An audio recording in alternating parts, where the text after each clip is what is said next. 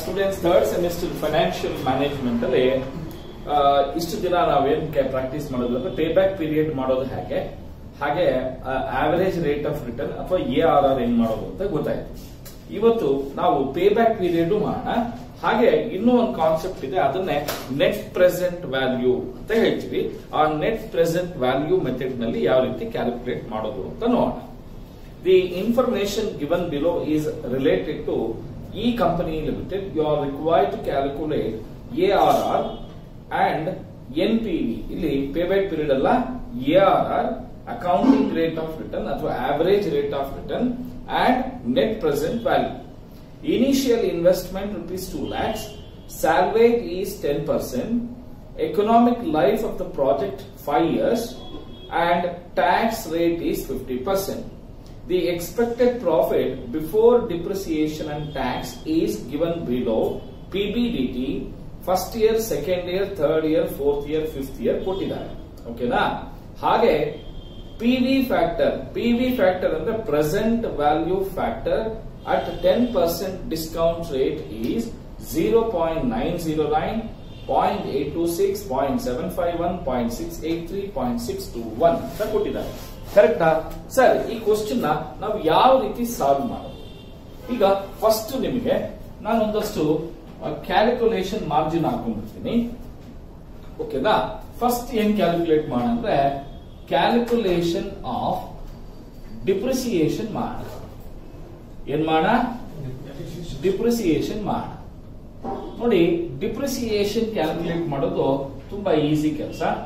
Depreciation is equals to cost of asset ಅಥವಾ investment minus scrap divided by estimated life ಅಂತ ಹೇಳ್ತೀವಿ.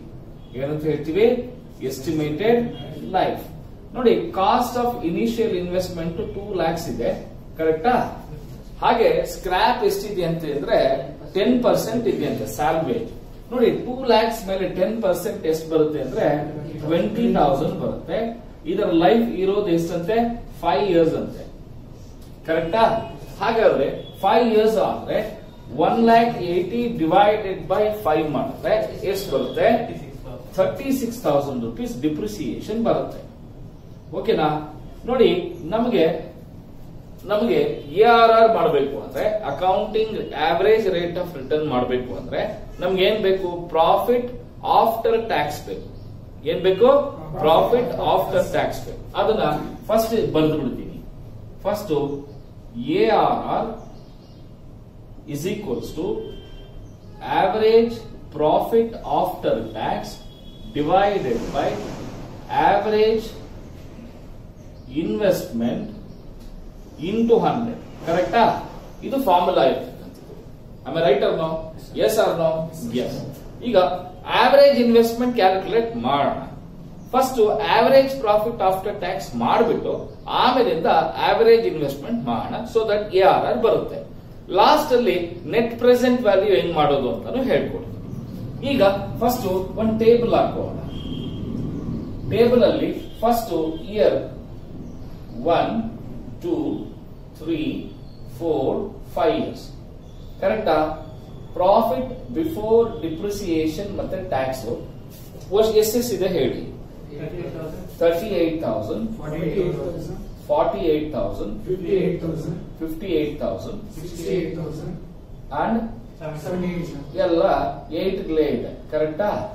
First ನಾವು ಮಾಡಬೇಕಾಗಿರೋ ಕೆಲಸ ಏನಪ್ಪಾ ಅಂದ್ರೆ ಡಿಪ್ರಿಸಿಯೇಷನ್ ಅನ್ನ ಮೈನಸ್ ಮಾಡಬೇಕು. ಡಿಪ್ರಿಸಿಯೇಷನ್ ಎಷ್ಟು ಕ್ಯಾಲ್ಕುಲೇಟ್ ಮಾಡಿದೀವಿ ಅಂದ್ರೆ 36,000 ಪ್ರತಿ ವರ್ಷ ಮೈನಸ್ ಮಾಡಬೇಕು, ಕರೆಕ್ಟಾ? 36,000. ಈಗ profit before tax depreciation minus ಮಾಡಿದ್ಮೇಲೆ ನಮ್ಗೆ ಏನ್ ಬರುತ್ತಪ್ಪ? ಪ್ರಾಫಿಟ್ ಬಿಫೋರ್ ಟ್ಯಾಕ್ಸ್ ಬರುತ್ತೆ. ಎಷ್ಟೆಷ್ಟು ಬರುತ್ತೆ? 38,000 ಅಲ್ಲಿ 36 ಹೋದ್ರೆ 2,000, ಇದರಲ್ಲಿ 12,000, ಇದು 22,000, ಇದು 32,000, ಇದು 42,000. ಟ್ಯಾಕ್ಸ್ ಎಷ್ಟು ಪರ್ಸೆಂಟ್ ಅಂತ ಹೇಳ್ತಾ ಇದ್ದಾರೆ? 50% ಅಂತ ಹೇಳ್ತಾ ಇದ್ದಾರೆ. ಅಂದ್ರೆ 2000 ಅಲ್ಲಿ 50% 1000, 12,000 ಅಲ್ಲಿ 6,000, 11,000, 16,000, 21,000. ಕರೆಕ್ಟಾ? ಈಗ ಬರ್ತಕ್ಕಂಥದ್ದು ಪ್ರಾಫಿಟ್ ಆಫ್ಟರ್ ಟ್ಯಾಕ್ಸ್, ಅದು ಕೂಡ ಸೇಮ್ ಬರುತ್ತೆ ಅಲ್ವಾ? 6,000, 11,000 ಅಂಡ್ 16,000, 21,000. ಈಗ ಪ್ರಾಫಿಟ್ ಆಫ್ಟರ್ ಟ್ಯಾಕ್ಸ್ ನ ಟೋಟಲ್ ಮಾಡೋಣ, ಎಷ್ಟು ಬರುತ್ತೆ ಅಂತ ನೋಡೋಣ. 1, 7, 8, 9, 15, 4, 5 ಎಷ್ಟು ಬರ್ತಾ ಇದೆಯಪ್ಪ? 55,000 ಬರ್ತಾ ಇದೆ. ಕರೆಕ್ಟಾ? ಈಗ ನಾವೇನ್ ಮಾಡೋಣ, average profit after tax is equals to 55,000 divided by 5 years. ಕರೆಕ್ಟಾ? ಆಗ ಎಷ್ಟು ಬರುತ್ತೆ? 11,000 ಬರುತ್ತೆ. ಕರೆಕ್ಟ್ ಅಂದ್ರೆ ಈಗ ನೆಕ್ಸ್ಟ್ ಏನ್ ಮಾಡಬೇಕು? ಆವರೇಜ್ ಇನ್ವೆಸ್ಟ್ಮೆಂಟ್ ಮಾಡಬೇಕು. ನೋಡಿ, ಆವರೇಜ್ ಇನ್ವೆಸ್ಟ್ಮೆಂಟ್ ಮಾಡಬೇಕು ಅಂದ್ರೆ ನಮಗೆ ಏನಂತ ಇದೆ? Initial investment minus scrap divided by 2 plus scrap. ಕರೆಕ್ಟಾ? ಅಡಿಷನಲ್ ಕ್ಯಾಪಿಟಲ್ ಏನು ಇಲ್ಲ, ಇದಿದ್ರೆ ಅದನ್ನು ಆಡ್ ಮಾಡ್ತಾ ಇದ್ವಿ. ಕರೆಕ್ಟಾ? ಇದ್ರದ್ದು ಪ್ರಾಬ್ಲಮ್ ವರ್ಕ್ ಮಾಡಿದಿತ್ತಾನೆ ಈ ತರದ್ದು? ಎಸ್.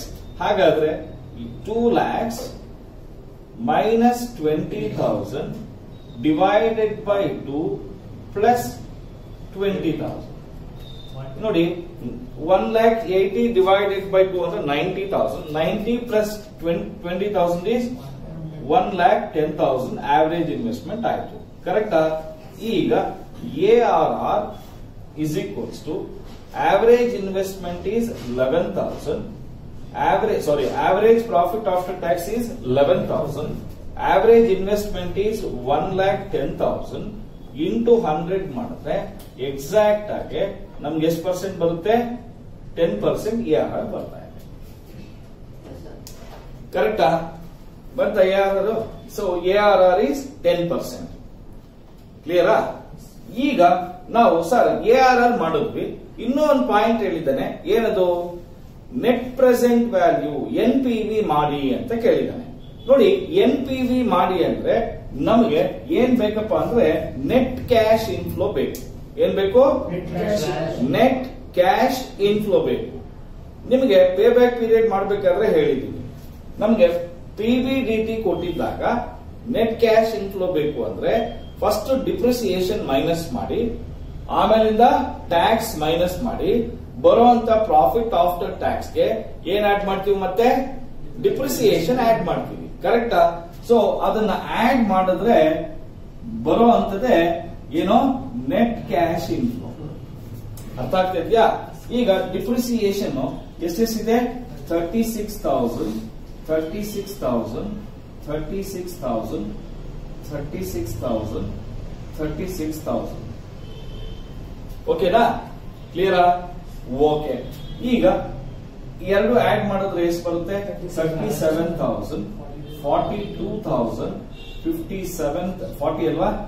47,000. ಆಮೇಲೆ ರೈಟ್, ಇದು 52,000, ಇದು 57,000. ಕರೆಕ್ಟಾ? ಓಕೆ. ಈಗ ನೆಟ್ ಕ್ಯಾಶ್ ಇನ್ಫ್ಲೋ ಬಂತು. ಕರೆಕ್ಟಾ? ನೋಡಿ, 5ನೇ ವರ್ಷ ಒಟ್ಟು ನಮ್ಗೆ 57,000 ಕ್ಯಾಶ್ ಬರ್ತಾ ಇದೆ. ಅದ್ರ ಜೊತೆನಲ್ಲಿ 20,000 ರೂಪಾಯಿ ಸ್ಕ್ರಾಪ್ ಕೂಡ ಬರ್ತಾ ಇದೆ. ಕರೆಕ್ಟಾ? ಇದು ಕೂಡ ಸೇರಿಸ್ಕೊಳ್ಬೇಕು. ಯಾಕೆಂದ್ರೆ 5ನೇ ವರ್ಷ ನಮಗೆ end of the 5th year ಅಲ್ಲಿ ಆ ಇನ್ವೆಸ್ಟ್ಮೆಂಟ್ ಅನ್ನ ಮಾರಿದ್ರೆ, ಆ ಮಷೀನ್ ಅನ್ನ ಮಾರಿದ್ರೆ ನಮ್ಗೆ ಎಷ್ಟು ದುಡ್ಡು ಬರ್ತಾ ಇದೆ? ಸ್ಕ್ರಾಪ್ ಅಲ್ಲಿ 20,000 ಬರ್ತಾ ಇದೆ. ಸೊ ಅದನ್ನು ಕೂಡ ಹಾಕೊಳ್ಬೇಕು. ಈ ನೆಟ್ ಕ್ಯಾಶ್ ಇನ್ಫ್ಲೋನ ನಮಗೆ ಕೊಟ್ಟಿರ್ತಕ್ಕಂತಹ discount factor at 10% 0.909, 0.826, 0.751, 0.83, 0.621. Last 5th year same ಹಾಕೊಳ್ಳಿ. ಯಾಕೆಂದ್ರೆ 5th year ಅಲ್ವಾ? ಸೇಮ್ ಹಾಕೊಳ್ಳಿ. ಈಗ ಕ್ಯಾಲ್ಕುಲೇಟರ್ ತಗೊಳ್ಬೇಕು. ಬರೋದನ್ನ ಪ್ರೆಸೆಂಟ್ ವ್ಯಾಲ್ಯೂಸ್ ಅಂತ ಹೇಳ್ತೀವಿ. ಏನಂತ ಹೇಳ್ತೀವಿ? Present values. ನೋಡಿ 37,000 into 0.909 36,999 ಅಥವಾ 37,000 ಮಾಡೋಣ. ಓಕೆನಾ? ಕ್ಲಿಯರ್ ಏನಪ್ಪ? Next 42,000 into 0.826 41 42,000 into 0.826 34,692. ಹಾಗಾದ್ರೆ ಇದು ತಪ್ಪಿದೆ. 37,000 into 0.909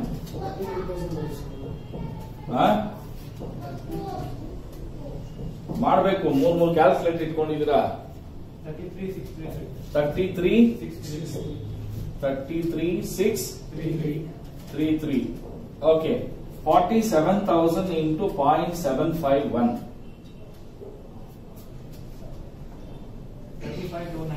35,297. ಹಾಗೆ 52,000 into 0.516 35,516. 57,000 into 0.621 35,397. 20,000 into 0.621 12,420. ಈಗ ಈ ಟೋಟಲ್ ಪ್ರೆಸೆಂಟ್ ವ್ಯಾಲ್ಯೂಸ್ ಇದಲ್ವಾ, ಅದನ್ನ ಟೋಟಲ್ ಮಾಡೋಣ. ಅದನ್ನ ಟೋಟಲ್ ಪ್ರೆಸೆಂಟ್ ವ್ಯಾಲ್ಯೂಸ್ ಅಂತ ಕರೆಯೋಣ. ಓಕೆನಾ? ಇದನ್ನ ಟೋಟಲ್ ಮಾಡಿದ್ರೆ 3, 10, 12, 18, 25 2, 4, 13, 14, 23, 32, 35 7, 10, 15, 17, 23, 29 4, 9, 14, 9, 23, 26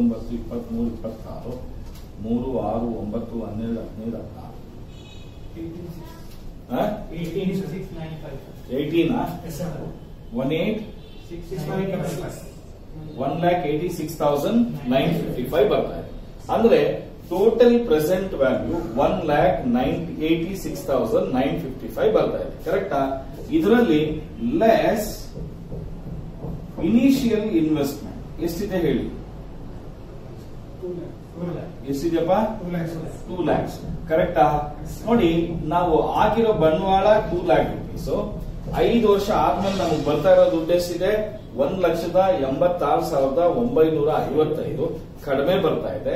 ಹೌದಾ? ಅದಕ್ಕೆ ನೆಟ್ ಪ್ರೆಸೆಂಟ್ ವ್ಯಾಲ್ಯೂ ಏನಾಗಿದೆ? ನೆಗೆಟಿವ್ ಆಗಿದೆ.